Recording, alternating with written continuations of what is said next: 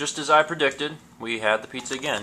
This time I went a little lighter on the sauce, and I didn't put any honey on it until it came out, and I cut it into 8 pieces, and then I put it on the individual slices. Probably overdid it a little bit with the honey, but it's good. But if you guys want to try it, I would stay pretty light on the sauce, or, you know, just don't do any sauce at all. And I like it without the ham. Really? Mm-hmm. So, yeah, if that's even a thing for you, leave off the ham. Mine's pelted in ham, and I think it's great, so you could go either way. It's really great. Oh, and welcome to Friday, Stevenites. Actually, the only thing that we plan on doing today is, that. We are going to enjoy our blue Bubblegum Jones soda for the first time ever. And you're like, well, why is that the first thing and only thing you're going to do today?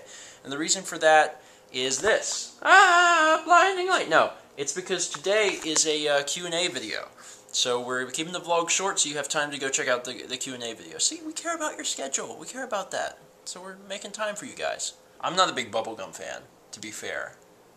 So, it's a weird smell. I admit, it tastes better than it smells. Yeah, I agree.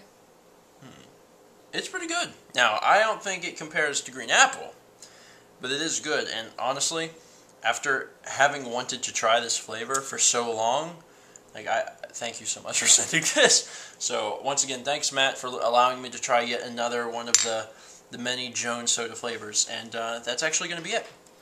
Blue Bubblegum today. That's it. And it says look up now.